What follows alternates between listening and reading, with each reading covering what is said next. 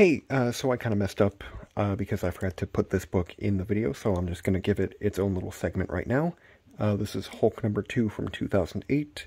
This is the Jeff Loeb run on Hulk, and this is actually the first appearance of the Red Hulk in, actual story, compared to issue number 1, which is his first full cover appearance, and this is his second one, as you can see right there. But yeah, forgot to mention that in the video, but doing it now just because don't really feel like reshooting the whole video. But anyway, back to your regularly scheduled program. Yo, what is going on, everybody? Carnage back here again, and today I'm going to be bringing, at you a comic book haul video. Now, I did go to 2 separate places along with my LCS, and for those of you who do not know what that is local comic book shop.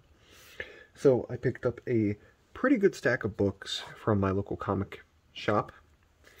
So starting off, I'm going to go with this one. This is Batman number 143. Really loving this Chip Zdarsky run on Batman, especially this whole, after the first issue of the Joker Year 1. Let me just say, really liking this, arc so far. Really good story, really cool covers. I did get the cover A. I did want, I think it was cover B, which had a really cool, Joker with a white suit, but my comic shop did not have that. So I just went with the plain cover A, and really excited to see what happens in this issue because I really enjoyed the first one. And then going on to the next one, we have Red Hood the Hill issue number 1. And I really enjoyed issue number 0, so really curious to see where this picks up, because I know issue 0 took place during Joker War, I believe, if I'm not mistaken. Might be wrong about that, but really excited to see what Red Hood is going to do. And then up next, a series that has really surprised me, story-wise, just because I mostly picked this up just because I really enjoyed the variant cover to number 1. And then I decided to give it a shot. And let me just say, this Sandman series, really good. I really do recommend you guys check this out. This is definitely not the main cover. This is, I want to say cover C, if I'm not mistaken. But let me just say, I really do love this one. This one's definitely my favorite out of the Sandman, series so far. Excuse me. And then next up we have Spider-Gwen Smash issue number 3. And this is going to be Spider-Gwen versus the Incredible Hulk, or at least her universe's Incredible Hulk, who apparently in this universe is Rick Jones. And that's basically all I really know from this series. And I did technically kind of spoil it, so I do apologize for that.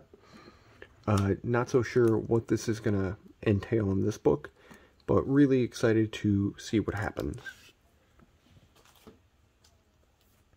And I do apologize if I'm kind of going through this kind of quickly. It is getting kind of late, and I'm just trying to get through this a little quicker than I normally do, so I do apologize for that. Up next we have Gang War Miles Morales issue number 16, my bad. And I've been really digging this Miles Morales series. The artwork is just phenomenal. Really do enjoy the story arc that they've had. Never really read anything Miles Morales related up until this. So, well, I shouldn't say up until this. I did read Miles Morales' Clone Saga from, start to finish. And let me just say, way better than the 90s one. Especially since one of his clones is actually still alive. And his name is, I don't remember, Shift, I think his name is, Shape, something like that. I don't quite remember. But he doesn't actually speak, he just makes glurp noises. That's the best I can really describe it. But really cool series, I do recommend you guys check it out.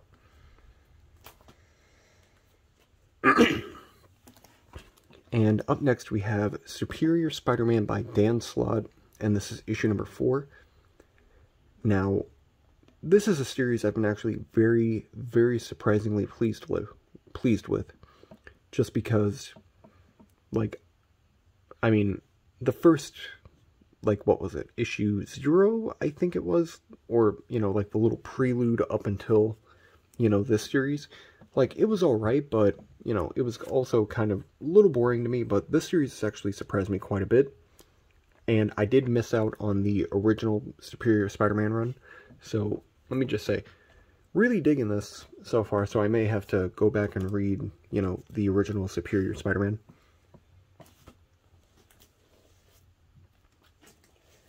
And sticking with the Spider-Man theme, we have issue number 43 of the Zeb Wells run on Spider-Man. And it's definitely getting a little better the longer I read it. Like, I'm still not a huge fan of John Romita Jr.'s, like, art, just because I feel like he does do the faces kind of a little too blocky, in my personal opinion, but really enjoying the storylines that he's been doing, especially, you know, with killing off Mary Jane and Paul's kids. That one was definitely a very good call, in my opinion. I know that sounds bad, but I'm very happy about it, along with loads of other people. And then up next is issue number 43 of Wolverine. And let me just say, I am in love with this, like, story arc so far. It's so good, man. And it's already been one of the most bloody storylines I've read in, like, since Marvel Zombies. That's basically, like, the closest thing I can think of to this, like, series. And let me just say, I recommend you guys do check out this story arc. This is the 3rd issue, I want to say, in the story arc. I might be wrong. Oh, yeah, part 3. Doy. Yeah, this takes place, like, if you want to read this story arc, it starts at issue number 40, and up until now is the current issue. I recommend you guys do check it out, because it's very, very good so far.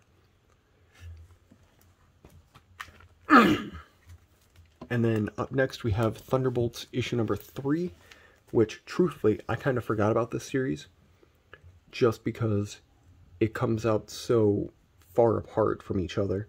And let me just say, really, really good first issue, and the second issue was definitely not what I thought would be a good Thunderbolt story, but kind of excited to see where they take this series, just because Winter Soldier, one of my favorite characters, along with, what's his name, Red Guardian. Like, I mostly fell in love with Red Guardian after the movie, which, I mean, I'm pretty sure a lot of people did. But I do recommend this series. Like, it's very good, and it's only on its 3rd issue, so get it before it's a little too late to get all of them. And then, let me just say, this is my #1 series that I've been reading. This is Jed MacKay's Moon Knight, and technically this isn't the same Moon Knight series that he was doing from 2018. This is technically like a different arc, I guess, where Moon Knight is dead and this guy took over. And I'm not so sure if this is the exact same, like, if this is Mark Spector or if this is like some brand new character. But really, really cool story from start to finish from Jed MacKay's run. Very excited to see where it goes from here, because it's the exact same artist doing the interior artwork. I believe they're doing someone else for the main covers for this series, which, main covers, pretty cool, but I still prefer, oh, I forgot his first name, but it's Capuccio. I really love his artwork, so I do recommend you guys check out Jed MacKay's Moon Knight, and also just Jed MacKay's, like, stories in general, just because he's a great writer. I really enjoy everything that he posts, everything that he writes, I mean. Alright, and up next I have a few pretty cool books. I'm going to be showing you guys the loose stuff first, just because, you know, it needs bags and boards, and, you know, I'm going to try to do that as quickly as possible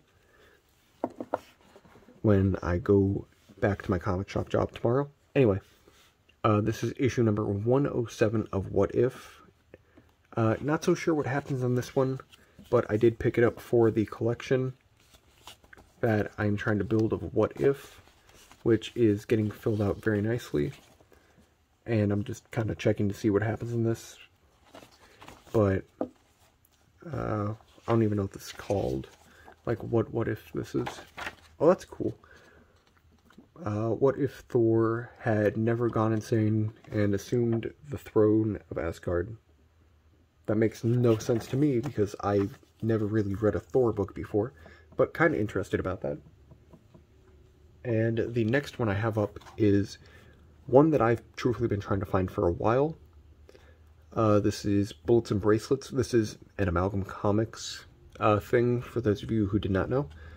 So, basically, this is Steve Trevor mixed with Frank Castle, I believe.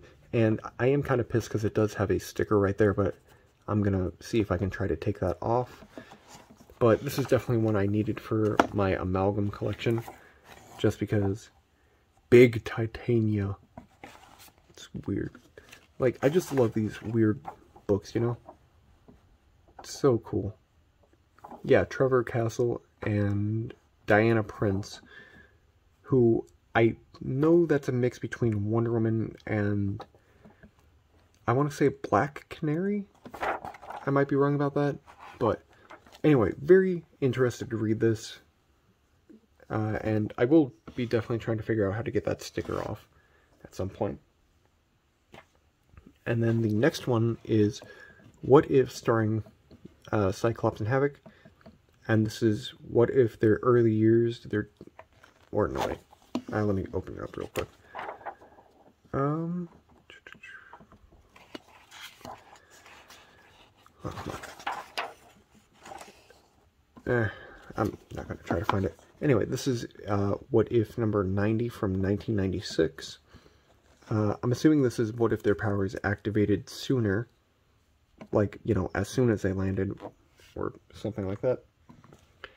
And next one up is Wolverine number 136, and I only picked this up just because I really liked the cover, and also for a book that was on the rack, like, it's like almost in perfect, like, condition. Like, it's a little dirty, but I mean, other than that, like, it's nearly perfect, like, you know, condition-wise. And also, I'm trying to build out my Wolverine collection quite a bit. And this is another book I've actually been trying to find. This is Marvel Knights Inhumans number 1. And it is really beat up, like, on the corner right here. Like, a lot of spine ticks, too. So, but I mean, I only paid $8 for it. And it's just a cover that I just really thought was cool. And I've never really read anything Inhumans related, so I thought this would be kind of like a good start. And I mean, the artwork on the inside looks pretty decent. Who actually did the artwork on this? Was it Jim Lee? Hold on a moment.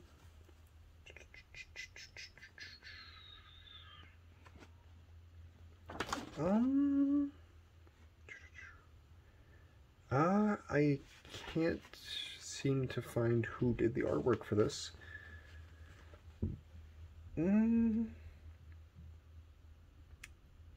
Yeah, I'm not seeing anything like who did the artwork.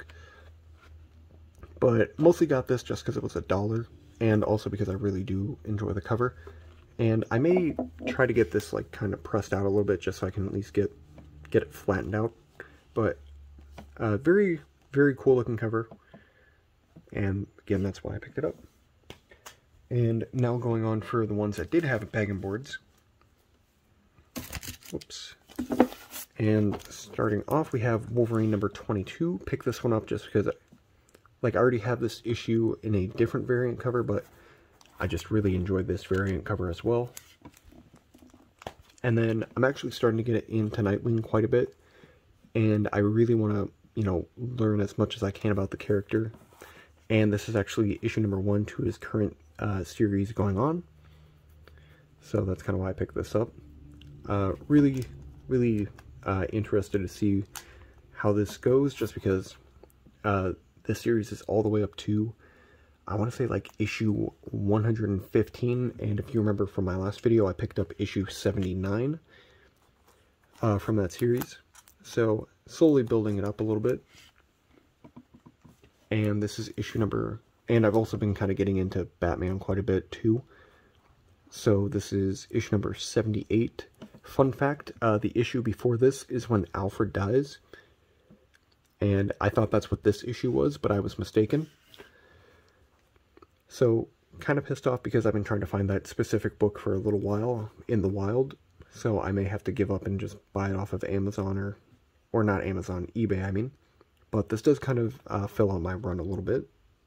So, excited about that. And this one I actually picked up just because I really do find the concept of, you know, Blue Superman, or Superman Blue, I mean, interesting. Just because he loses his powers, and then he gets electricity powers, just because why not? And I just thought something about that was just so weird and cool, man. And this one I picked up just because I'm a big sucker for the Alex Ross covers, and this is one of the ones that I do not have. It is a little, like, dirty on the spine. I don't even know what book this is, now that I think about it. I think it might be a Shang-Chi book. I might be wrong about that.